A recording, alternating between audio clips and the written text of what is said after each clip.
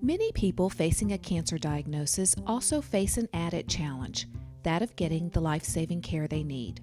Here at the American Cancer Society, our Health Insurance Assistance Service is dedicated to helping patients who are struggling with getting access to cancer care. It is estimated that 1 in 3 cancer patients under the age of 65 delay getting needed health care due to cost. One of our team's main priorities is to help cancer patients identify insurance options which they might be eligible for. Gary, a 55-year-old brain tumor patient, reached out to the American Cancer Society. He lives in California with his wife, who provides full-time care for him. At the time of his call, Gary's only source of income was his disability benefit, which was set to end in a few weeks, and he could no longer afford his COBRA coverage.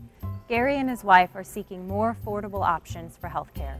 The Health Insurance Information Specialist investigated various programs and helped Gary identify some of the best options for him. Our specialists have up-to-date information on health insurance, state and federal laws, and state programs, and they work with each caller to find the resources and options that are specific to each person's needs. The other priority is to help identify the areas of the healthcare system that are working for people with cancer and to also identify the areas that are not working.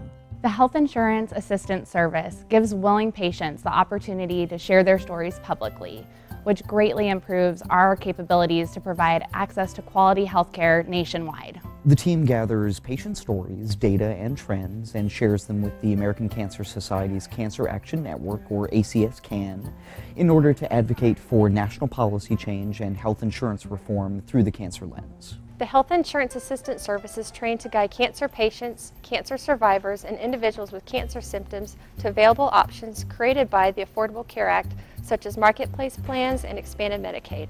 There are 3 different groups of patients that we talk with. First is the uninsured. These are the patients without health care coverage. The second group is those who have insurance but their needs are still not fully met. These include patients with high copays or those who've had their claims denied. The last group are patients who are in transition. They're experiencing life changes that impact their insurance status, like a divorce or loss of a job. We are committed to help finish the fight by working with our partners across the American Cancer Society in creating a world with less cancer and more birthdays.